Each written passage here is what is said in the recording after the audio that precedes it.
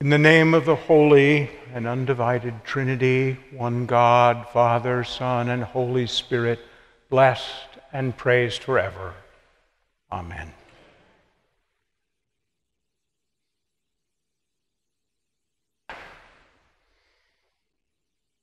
The 13th and 16th verses of the 5th chapter of Paul's letter to the Galatians. You were called to freedom, brothers and sisters. Only do not use your freedom as an opportunity for the flesh, but through love serve one another. I say, walk by the Spirit, and you will not gratify the desires of the flesh. On June 29th, 2008, 1,148 lay and clergy delegates, including 291 bishops from 29 countries, representing half of the world's 80 million Anglicans, unanimously adopted the Jerusalem Declaration and its accompanying statement. Among other resolves, the statement called for the formation of an Orthodox province in North America. That province, the Anglican Church in North America, was constituted at St. Vincent's Cathedral, Bedford, Texas, and Christ Church, Plano, Texas, between the 22nd and 24th of June 2009. 1 year later and 10 years ago. Today is GAFCON Sunday, the observed anniversary of the founding of the Global Anglican Future Conference movement. Details of giving are in the keys. I encourage your generosity. In what no one could have expected a decade ago, our Archbishop, my successor, His Grace Foley Beach, is now the global chairman. As the historian said, mirabile dictu, marvelous to speak. The Jerusalem Declaration begins with these words: in the name of the Father, the Son, and the Holy Spirit. We, the participants of the Global Anglican Future Conference, have met in the land of Jesus' birth. We express our loyalty as disciples to the King of Kings, the Lord Jesus. We joyfully embrace his command to proclaim the reality of his kingdom, which he first announced in this land.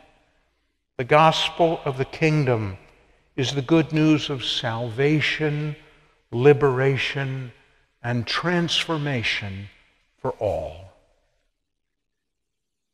When you get your Book of Common Prayer 2019, you'll find these words on page 791. For now, you'll have to trust me. Here again, the last sentence. The gospel of the kingdom is the good news of salvation, liberation, and transformation for all. The new relationship that Jesus brings, the kingdom of God, offers salvation, liberation, and transformation for all. From the beginning to the end, the New Testament is about the establishment of the kingdom of God on this earth, foreshadowing the eternal kingdom described in the book of Revelation. From the first words of John the Baptist, repent, for the kingdom of God is at hand. Through all of Jesus' preaching, if you doubt this, just look at Matthew 9 and verse 35. To his resurrection teaching, described in Acts chapter 1, verse 3. To the very last verse of the Acts of the Apostles, Acts 28, verse 3, summarizing Paul's preaching at Rome. The New Testament is about a new relationship, about a kingdom relationship, about intimacy with the King of Kings, about being born again, literally born from above, through faith in Christ, an acceptance of his atoning work on the cross. Note well, if you think I am distorting the message, that even the last 4 words of today's gospel reading from Luke 9, verses 51 to 62, are the kingdom of God. As the Jerusalem Declaration says, the good news of this kingdom is about salvation, liberation, and transformation. It is about all 3. And that is the point I want to drive home this morning. Did you hear the opening words of today's epistle reading? For freedom, Christ has set us free. So what has Christ set us free from? From the kingdom of this world. From the kingdom that the devil, the deceiver, the adversary, the accuser, the father of lies rules. Christ has set us free from the rebellion, from sin, from the need for the law. Christ has set us free, in the words of the baptismal liturgy, from the world, the flesh, and the devil. In Paul's argument in Galatians, Christ has set us free from the law, from trying to fulfill what only Christ could fulfill. We are justified, Paul argues, by faith, not by works. Our salvation comes from faith in Jesus, from our baptism into him, from our incorporation into relationship with him.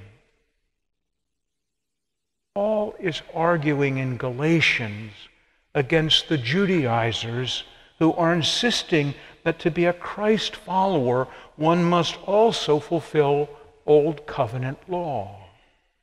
Verses 2 to 12 of chapter 5, the verses left out from this morning's epistle reading, are an argument against those who are insisting on circumcision. So here is the problem.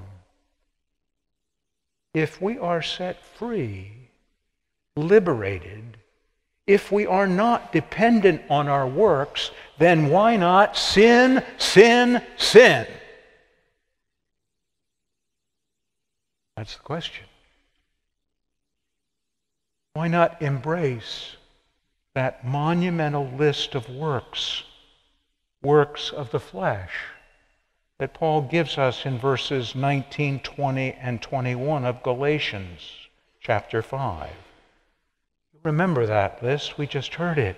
The works of the flesh are evident: sexual immorality, impurity, sensuality, idolatry, sorcery, enmity, strife, jealousy, fits of anger, rivalries, dissensions, divisions, envy, drunkenness, orgy, and things like these. There are 15 sins named, but Paul obviously can think of many more. Some of Paul's contemporaries would actually come to teach that because of our liberation from the law, which Paul so successfully argues in Galatians, believers were actually free to do all these things. Sounds very modern, doesn't it? All of us, when we fall, behave as if we were free to do these things. Our congregational trials of the last year have especially tested us as regards to enmity, strife, jealousy, fits of anger, rivalries, dissensions, divisions. Have they not? St. Paul exhorts us not to submit again to a yoke of slavery. The apostle is especially concerned that we in his own words, bite and devour one another. In verse 16, Paul gives us the way forward.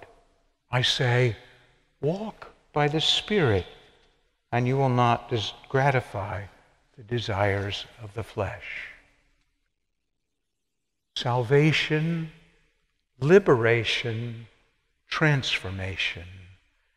These are an inseparable triad, like the triad of penitence, restitution, and reconciliation that are the triad of forgiveness, or like the triad of faith, hope, and love.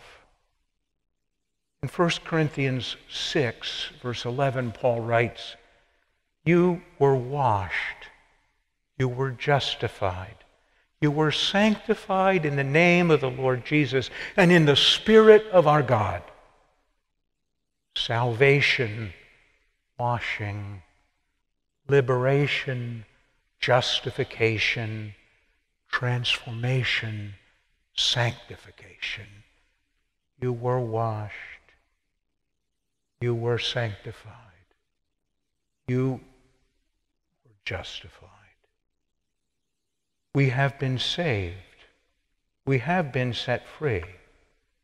But have we been transformed? So, friends, here is the transformation piece. The Holy Spirit given at baptism, stirred up at confirmation or reception, and available to every one of us in every moment, in every challenge, in every temptation. We can live for and in the kingdom of God, not because of our strength, but because we have a God who not only saves us by Jesus Christ, but who strengthens us with his own Holy Spirit. The Holy Spirit's name in Scripture is Counselor, Advocate, Paraclete, literally the one who walks alongside, Guide, Comforter, literally Strengthener. The Jerusalem Declaration has it right. The gospel of the kingdom is the good news of salvation, liberation, and transformation. It is the good news of not just salvation, or not just salvation and liberation, but of salvation, liberation, and transformation, all three.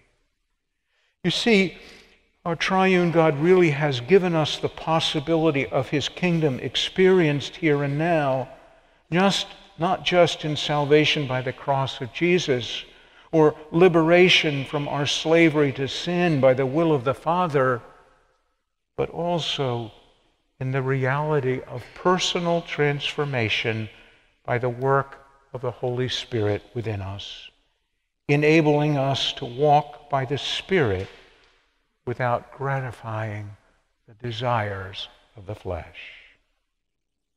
Just call on the Holy Spirit in temptation and in your freedom. What Jesus promises in John chapter 14 is what all of this is about. Jesus says, "I will not leave you as orphans. We will come to you and make our home with you."